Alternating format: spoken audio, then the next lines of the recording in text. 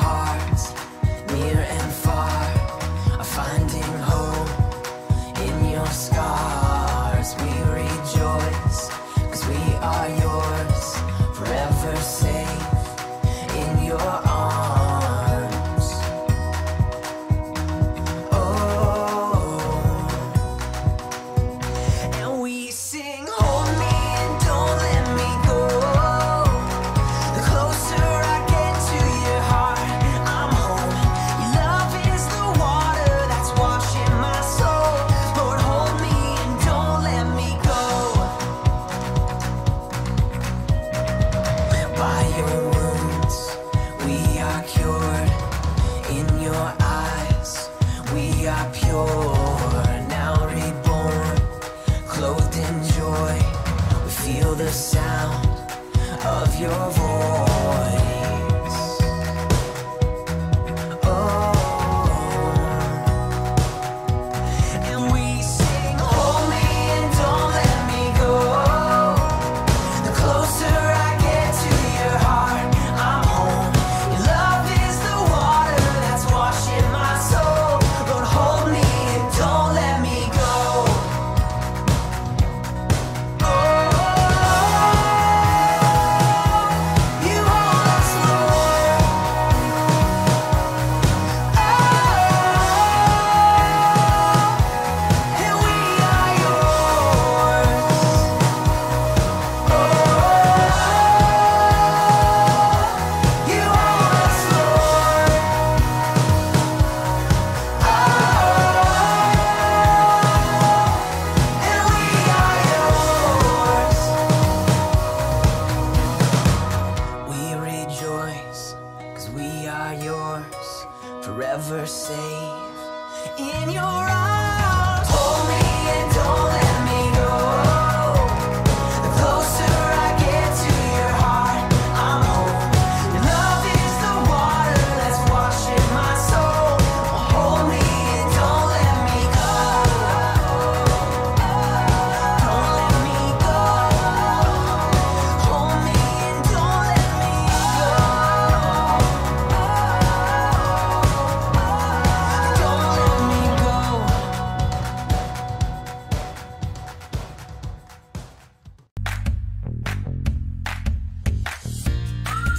We've got technical difficulties here on the broadcast. Nonetheless, please stand in your house and worship with us as we sing.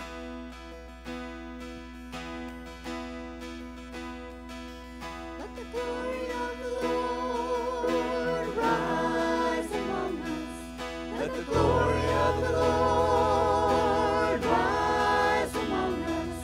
Let the praises of the King rise among us. Let it rise.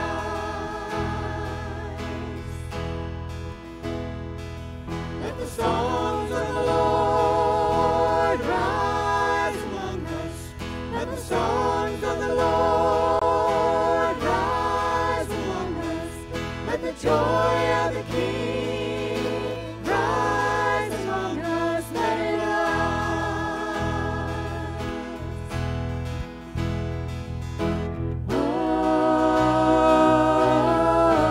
Oh, let it rise.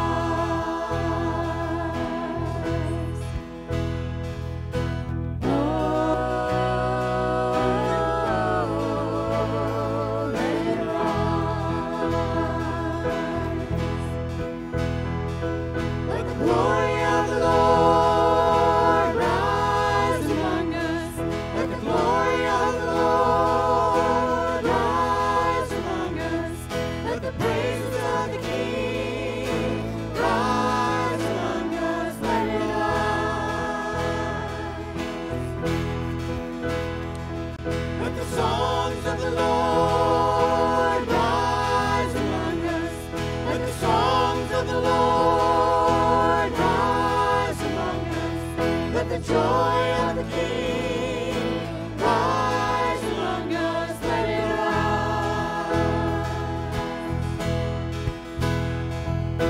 Oh, let it rise.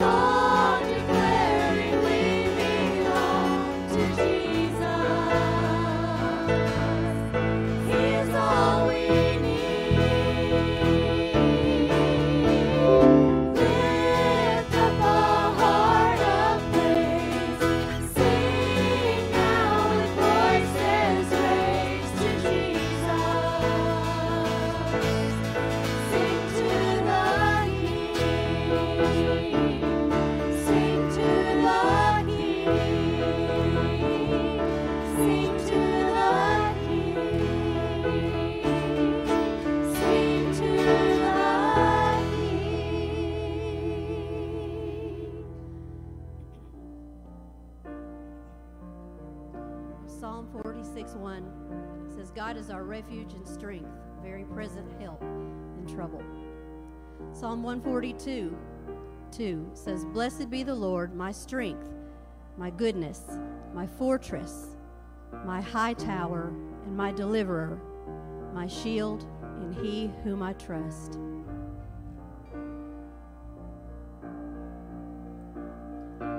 I will bless the Lord forever,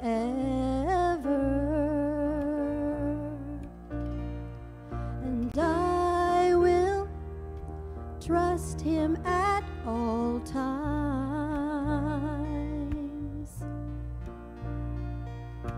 He has delivered me from all fear, and he has set my feet upon a rock, and I will not be moved, and I'll say of the Lord, you are my shield, my strength, my portion, deliverer, my shelter, strong tower, my very present help in time of need.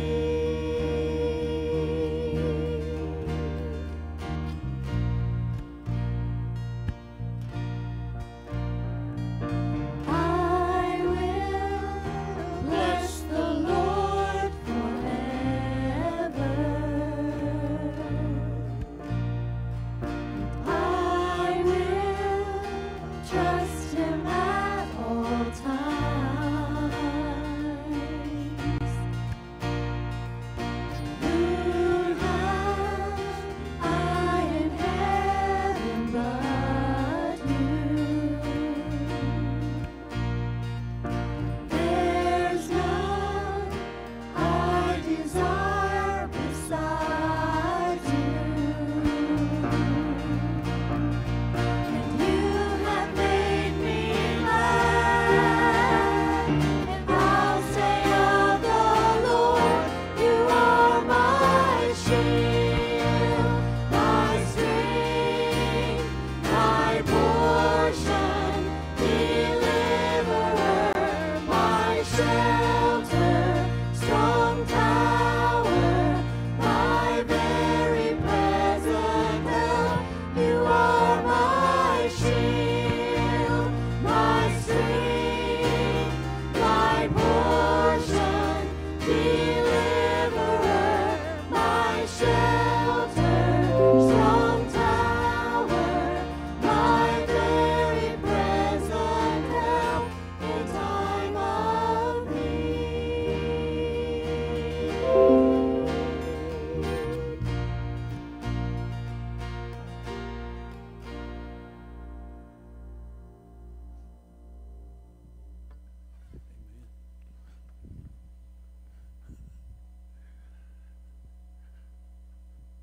So it's not on our Facebook Live, but it's on Ponda's. So everybody get your phones out and message your friends and say, go to Ponda's Facebook page and you can see it live. But a couple of announcements for those. Remember, today's our egg hunt from 2 to 5. It's going to be different. So we have a group, I think it's on the First United Methodist Church Children's page, a map and a list. Samantha Hartzell's put together a list of those that are going to have eggs. We're asking you to go and be safe in that process, but parents, we're trying to give you something to do with your children. You'll take them to the stop. If somebody else is there, everybody stay in the car until the others have gotten their eggs and are back in the car. We're asking you to let them only get one egg, to go and pick up their egg at the stop and then wave at the house as they walk back up to their car and get in the car to go to the next stop. So let's be safe there, but everybody is prepared and ready for you to come and make those. I think there's 16 stops, Samantha has it laid out so you won't have to backtrack. You can start on one end or the other. I think we're L. I think we decided to start at number 1, and then what would that be? M through Z to start at number 16, so it's not everybody at the same spot at the same time, and work your way back through there. Also, remember on our website there is a posting of all the Holy Week services. I know things are different. Every day this week, Monday through Friday at 12 noon, there will be a Zoom time, a devotion and discussion time. That will be posted, how to log into that Zoom meeting and be a part of that on those days. On Tuesday night, and since we will not have our normal service of the cross, what I'm asking everybody to do is at 6 o'clock that night, please stop for a few minutes. Pray for the Catholic Church, our brothers and sisters there. Pray for the CME Church, our brothers and sisters there. And lift them up in prayer, because that's what that service is about. Do that. On Monday, Thursday, we will have communion. It will be done in a drive-by fashion. There will be one group of men that will help direct traffic. You'll actually pull around and come in between the two buildings. I'll be there. I'll be the only one there. There'll be a table set up. I'll put the communion elements, which are the self-contained stuff, on a tray, hand that to you, the number that are in the car, and then we will have a prayer, and then you will pull out, and the next car will pull in. 4 to 6, yes, from 4 until 6. So please remember that and be a part of that. Next Sunday morning, hopefully, we will be live on Facebook, and everything will run proper. But if you were up early at 6 a.m., turn to our church's Facebook page, and you'll see a sunrise message that morning that'll be offered at 6 a.m. Now, I think is that all the announcements? Did I forget something? Oh, yeah. As all of you know, on May the 3rd, we had scheduled our 200-year celebration. Obviously, because of what's going on, we decided that it would be best to reschedule that. We have moved it to November the 1st. So we will have the bicentennial celebration on November the 1st, but we did not want... I'm praying that we'll be back in church together in May, but who knows? But at least if we are here, we'll have a different kind of celebration when we do all come back together. So please make your plans now to rearrange your schedule and put November the 1st on your calendar for our 200-year celebration. Also, if you're one of our youth that have found us now and are watching live, if you will, you said you were going to post it, what on? If you'll check your group me, there'll be a posting of how you can join in for Sunday school and a time of discussion this morning. I think Buddy the way he looked, you just posted on group me or something. Oh, I thought you went high-fiving it on there. Yeah. So, but that will be out there as well. Let's bow our heads for a moment of prayer. Several of you saw the text about Deborah Hester.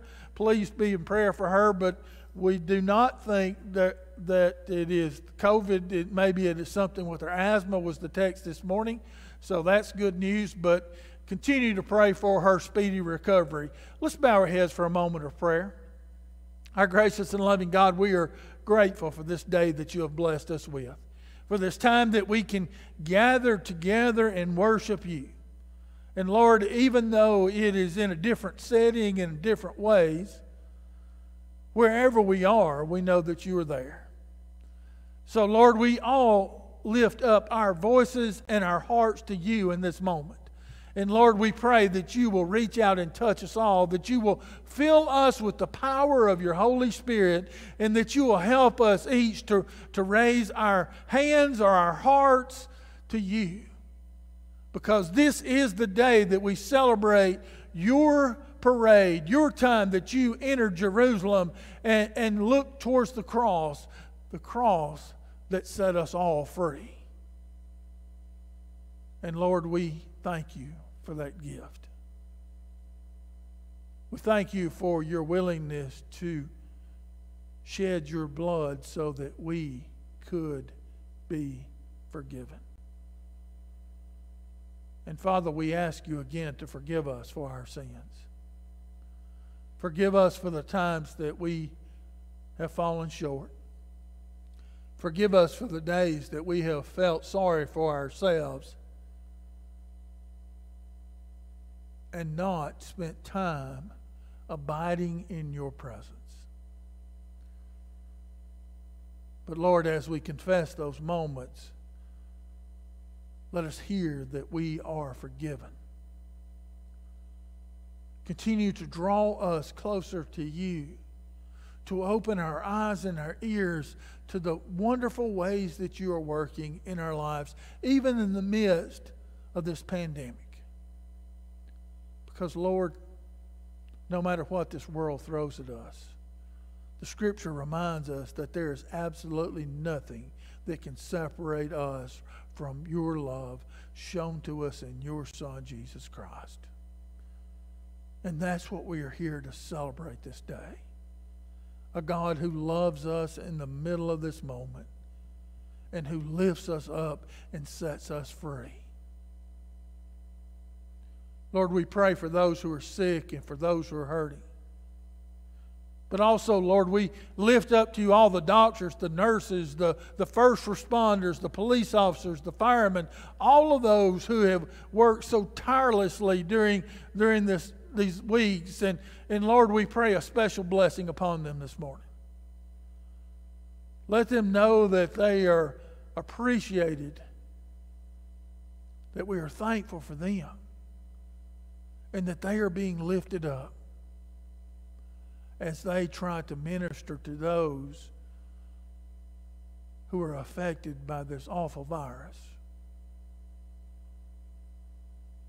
We pray for the leaders of our country, the leaders of our state, the leaders of our community, and the leaders of this church.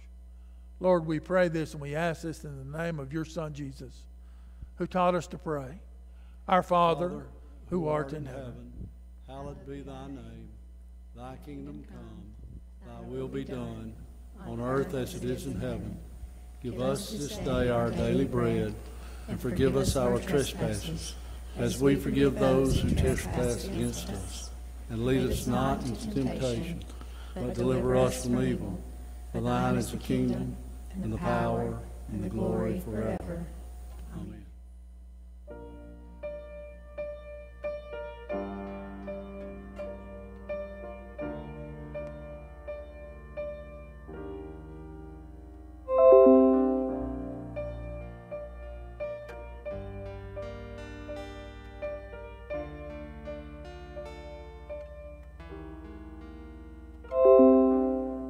Who is this King of glory?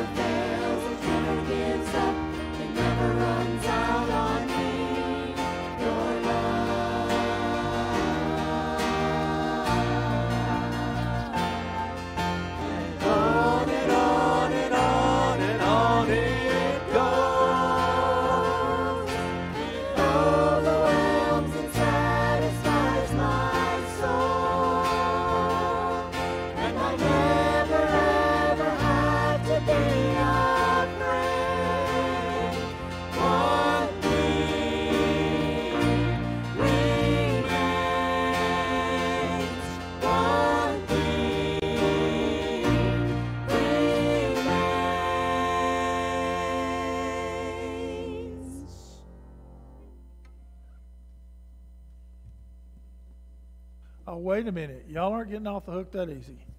You are going to be children this morning. So here are your palm leaves. It's not going to hurt you to wave them as you go back to your seats. You got to understand, this is one of my top 10 favorite Sundays of the year when we get to have the palm celebration. So we're not going to miss that. Even with technical difficulties and everybody sitting at home, not being apart and not being able to be here because of the coronavirus, we can still celebrate because guess what? God's still in control. And I love this Sunday because of usually the children parade in and it's just something about the children, I guess, that excites me about this Sunday.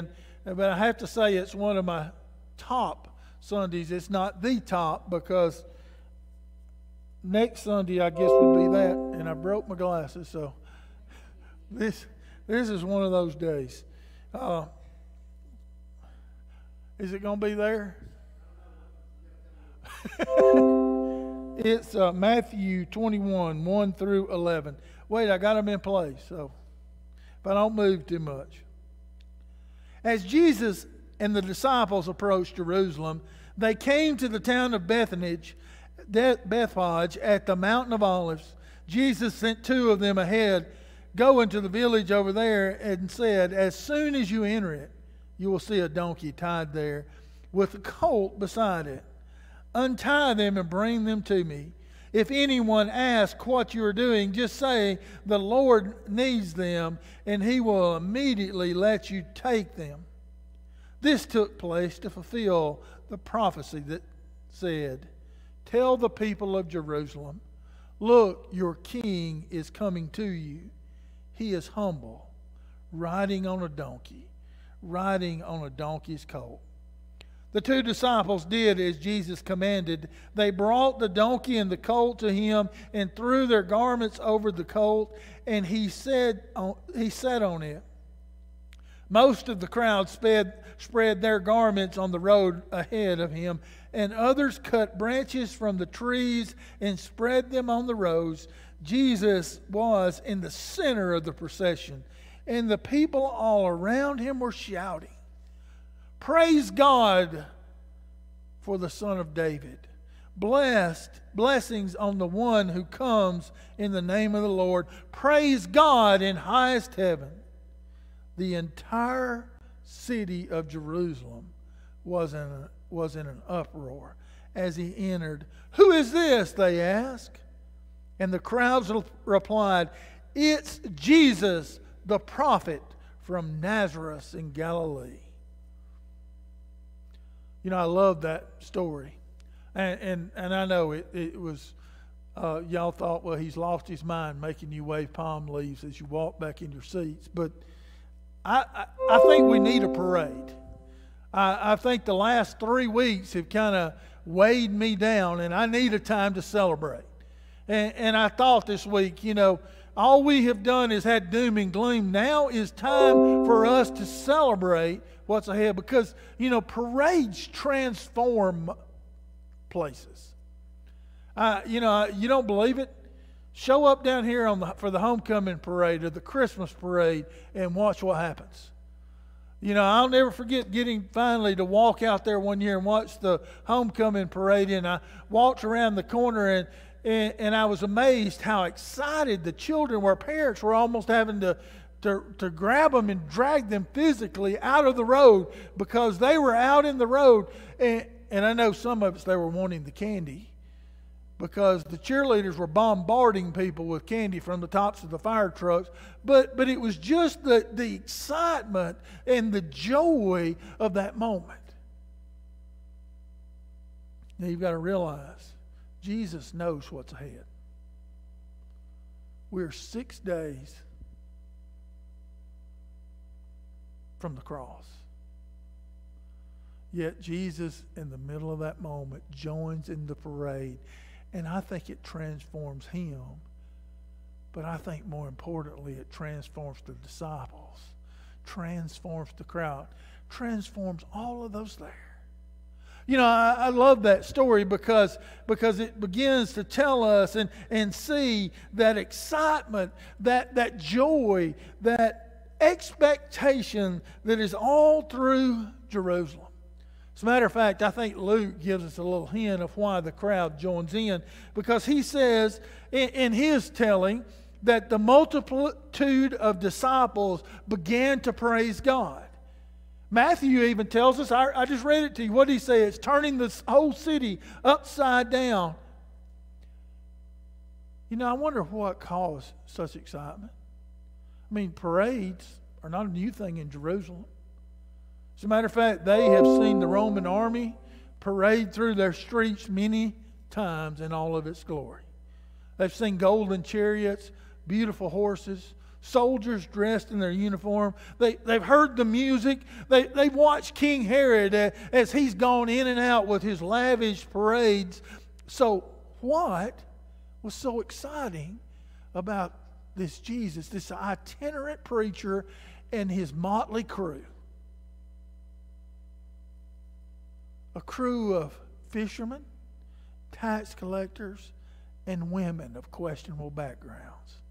You know, instead of golden horses and or chariots and fine horses, it's a humble little colt on which Jesus rides. Instead of a sword of steel, it's the sword of the Word of God that precedes him. It's not fine linens and jewels, but it's the coats and the leaves from the trees that are laid before him. See, I think Luke gives us a hint in his words. Remember, I told you, what did he say? He said the disciples began to praise God joyfully with a loud voice. They praised God with all the deeds that they had seen. You know, I started thinking about that. Maybe that's what got the crowd in an uproar. Can you see it? Peter probably stood up and said, hey, we saw him feed 5,000 one day with 2 fish and 5 loaves. And then maybe Matthew joins in. We've seen the lame walk, and another jumps up, then the blind see, and lepers are cleansed. Demons even flee at the sound of his voice. Can you see it as those words are proclaimed through the city? All of a sudden, the dreams of the city come to life. They're dreams of the Messiah they have hoped for, they have prayed for, the Messiah that would come to set them free from their oppression. They were built into almost a... It's going to be like us. The moment they say, hey, guess what? You're free again. You can go about your regular... You can go to church on Sunday. Everybody's going to be excited. It's what they had dreamed for. They had hoped for. They had prayed for. No wonder the crowd sang out. What I read you said, praise God. But in some it says, Hosanna to the Son of David. Blessed is the one who comes in the name of the Lord. Hosanna in the highest heaven. Hosanna, praise God, is the translation of Lord, save us.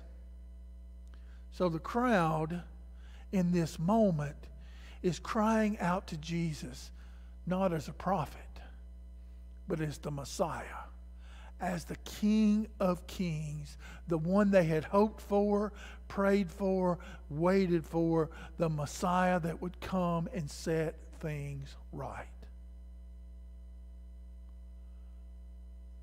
See, they just knew that at any moment Jesus would turn and look up towards heaven and call down an army of angels, and Rome would flee, and they would be set free. Can you feel it? Can you imagine the excitement, Jesus coming? Can you almost hear those words? Hosanna, praise God for the Son of David. Blessed is he who comes in the name of the Lord. Save us, Lord, right here in our moment. But you know, it's always bothered me that the crowd, realistically, was trying to define Jesus.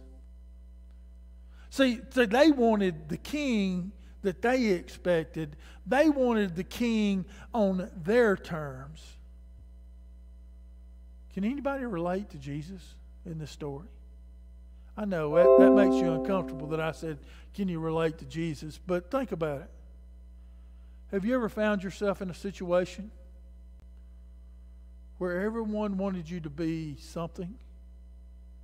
Where everyone had certain expectations of you, and you knew those expectations were not who you were? Or even worse, those expectations were not who God expected you to be. Okay, maybe you can't relate to Jesus. How about anybody ever been in the crowd? Things are falling down around you. The world seems turned upside down. Not only are you confined to your house, but now the internet has crashed. And Lord, I think the world is about to end. I think I saw that several times on Facebook last night. What are we going to do? And we, like the crowd, want to say, Jesus, come and save us. I've been faithful. I have followed your call. Come, Lord. Do what we expect you to do. See, we're drawn to the crowds. We're drawn to the glamour. We're drawn to the lights. It's just like I talked about the parades that happen up and down Jackson Avenue. It changes. It transforms the whole street of the town. And you don't see it that way unless there's a parade. The crowd that day are transformed and changed because they have come to see a king, a savior, that will make things turn out the way they want them to. I imagine we all can relate in one way or the other to the crowd. Because I think we've all been guilty at one time or the other of putting our expectations, our wishes, our dreams on God. See, it's easy. As a matter of fact, I think it's almost natural for us to make ourselves the king instead of worshiping the King of Kings. See, we all want that triumphant entry. But we don't necessarily want to hear the rest of the story. See, Matthew won't let us off the hook. Matthew's not like Luke. He doesn't give us an out. Matthew wants us to hear that story. And I want you to go back and hear the words of Zechariah and of Isaiah that Matthew combines. Look, the king is coming to you humble and mounted on a donkey and on a colt, the foal of a donkey. Matthew makes no bones about it. The king is here, but it's not the king the people of Jerusalem have cried for, have prayed for, and expect.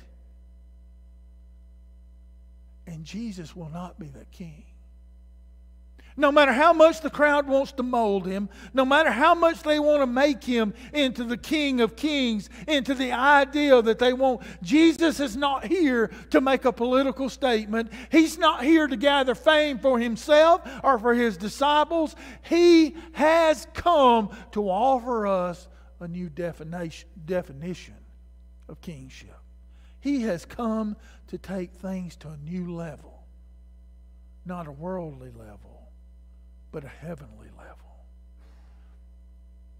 Jesus has come to offer us freedom and power from the things of this world, to transform all those who dare to believe in him instead of allowing people to conform him into their definition of king.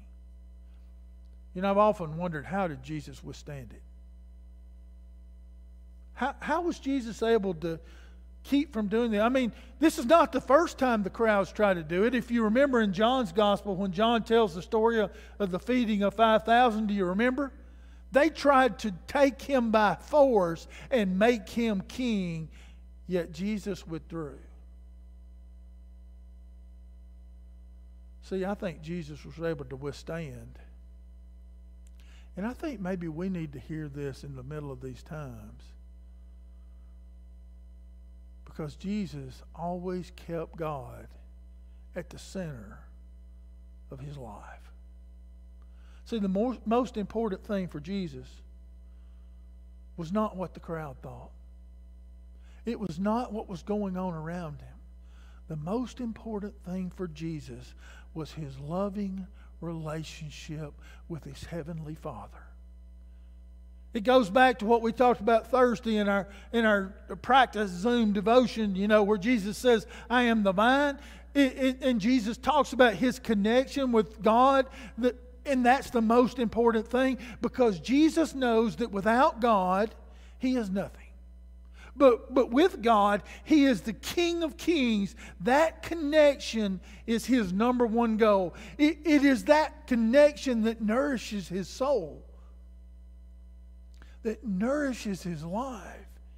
And because he nourishes his relationship with God, then he has the strength to go forth and the courage to listen to the vine grower, his heavenly Father, instead of to the crowd. See, it's that loving relationship that allows him to move forward.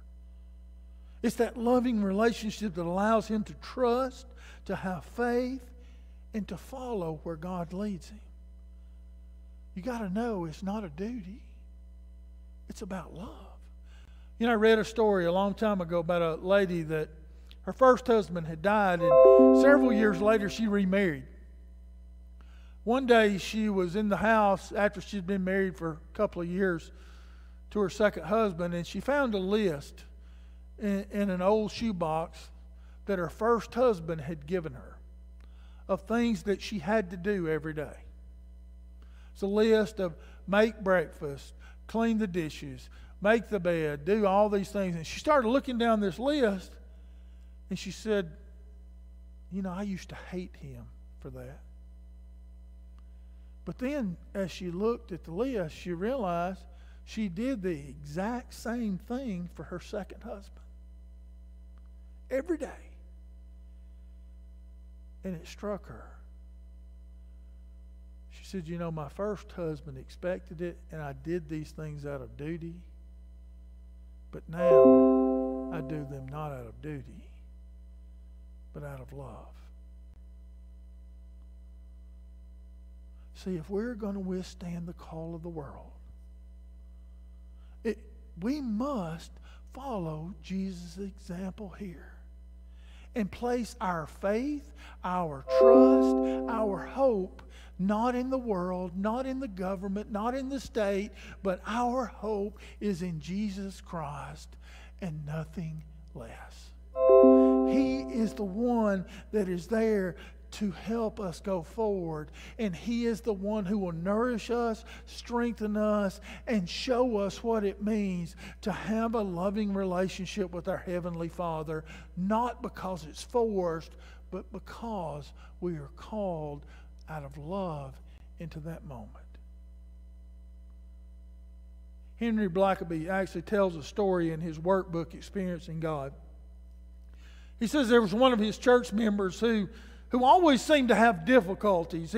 He had difficulties in his personal life. He had difficulties in his family, at work, and in the church. Henry said finally, one day I made an appointment with him and went and sat down with him, and he said, I asked him this one question. He said, can you describe your relationship with God by sincerely saying, I love God with all of my heart? He said when he asked that man that, he got the strangest look. The man looked at him and said, well, nobody's ever asked me that. But he said, the truth of it is, I can't describe my relationship with God that way. Oh, I could say that I obey him, I serve him, I worship him, I fear him, but I can't say I love him with all my heart. See, Jesus would stand before us and tell us beyond a shadow of a doubt that he loved his Heavenly Father with every ounce of his being. But I think He would also look at us and say, do you love my Father that way? Do you love me with every ounce of your being? If you don't, allow the Holy Spirit to transform you. If you don't, grab hold of that vine and allow me to nourish you and to make you into the person that God would have you to be. But I love this story, and I think I've been hammering this for the last 3 weeks, and it really bugged me because it's not just that loving relationship. Jesus comes into Jerusalem, and I think what draws the crowd is Jesus is available. He's right there in the middle of it. See, the other parades they have seen in the past, there is a king or a leader or a soldier or somebody that is there, but surrounding him is these hordes of soldiers who protect them from the crowd. But when Jesus entered into the city that day, He came in on their level. He allowed them to touch Him. He was willing to touch them. I've shared this story before, and it's probably my favorite Christmas story, and I know this is not Christmas. But Chris and I keep the little manger scene that I bought in the Holy Lands up all year round. And every time I see it, I'll get up and start fooling with it and putting it in order. I just have trouble because I remember the story about a little 5-year-old girl who put up the manger scene. Do you remember me telling you that her dad was just bugged by it because she put the manger scene, the baby Jesus, Mary and Joseph, every character right there around Jesus. Just so close they were all jumbled together. The dad saw it and he went and laid everything. You know how we do it, where there's Jesus and there's Mary and there's Joseph and there's the sheep and the wise men and everybody's kind of surrounded around but at a distance. Well, the dad moved the manger scene back the way he thought it should be. He left the room and his 5-year-old little girl came in and she got over there and saw it and she said, oh, I can't believe this. So she went over and bunched them all back together. When her dad called her, he said, what are you doing? She said, I'm just doing it because everybody that was there would want to be close to baby Jesus because they'd want to touch Him. See, Jesus came to be available. He showed up at that couple's wedding in Canaan, and He turned water into wine. He heard the cries of a blind man, and what does He do? He walks over and He heals him. He hears the leper come around the corner with his bell on his neck and screaming, leper, leper, leper. And nobody's touched him in years. And Jesus is moved with compassion and He walks over to him and lays His hands upon him. He sees the crowd coming out to Him like sheep without a shepherd, and He is moved with compassion. Jesus feels the pain of Jairus when he tells him his daughter is sick and at the point of death, and Jesus goes in the middle of that moment and offers hope. Jesus feels the woman hemorrhaging, touching His garment. He knows she's healed. He knows that physically she is well, and yet He stops. And He turns and He looks her in the eye, and He heals her spiritually as well.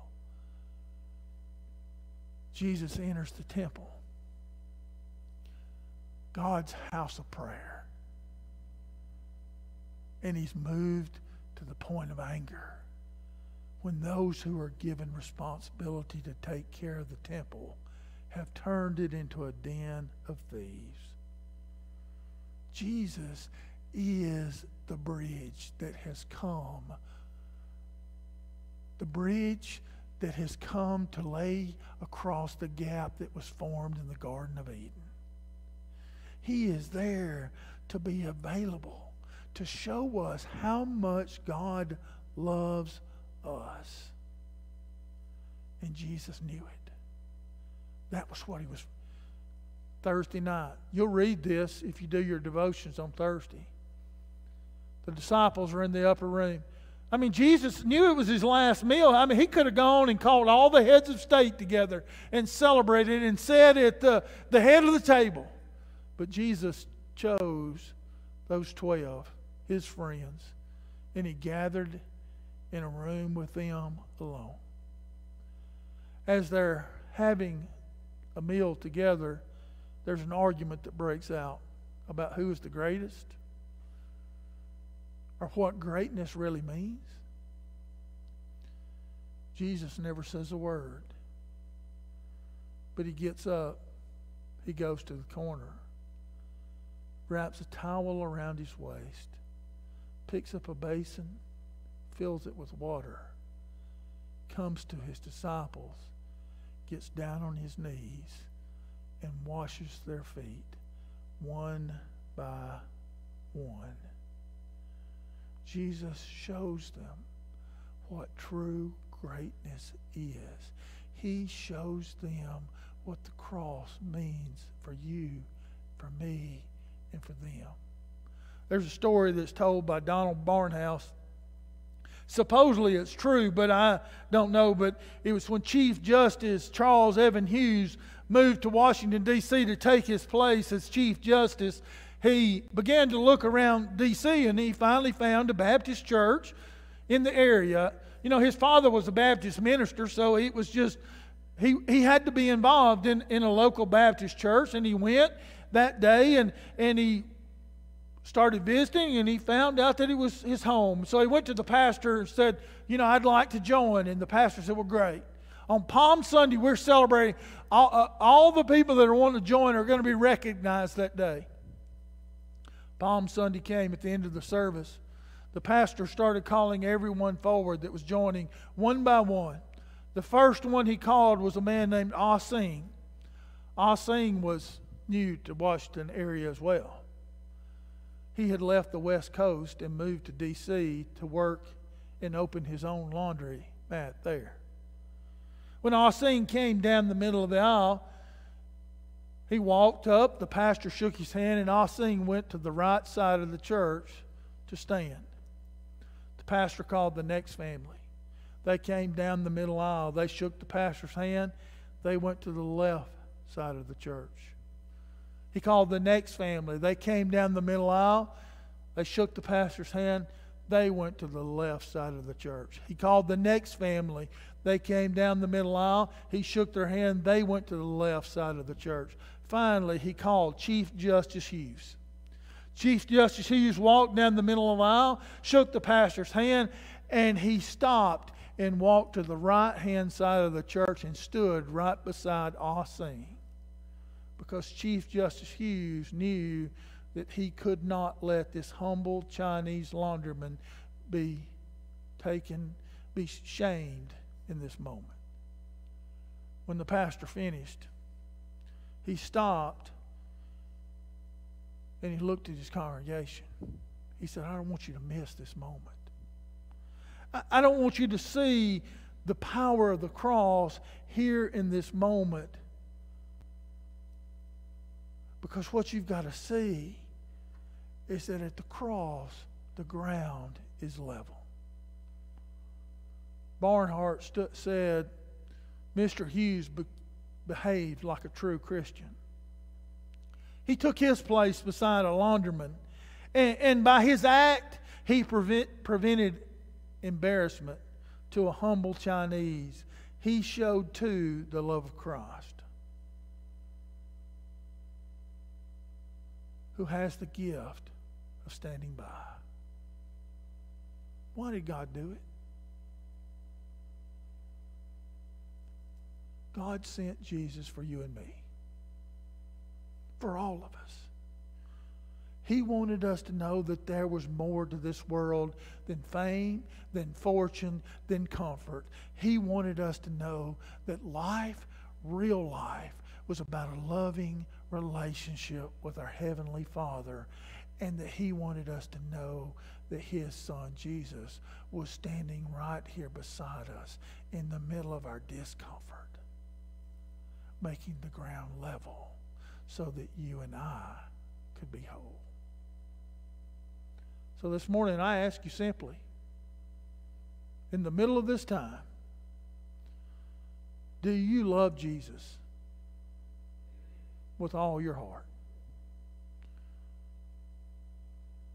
And yes, you're alone in your home while you're with your families. Some of you are alone. Some of you don't have anybody.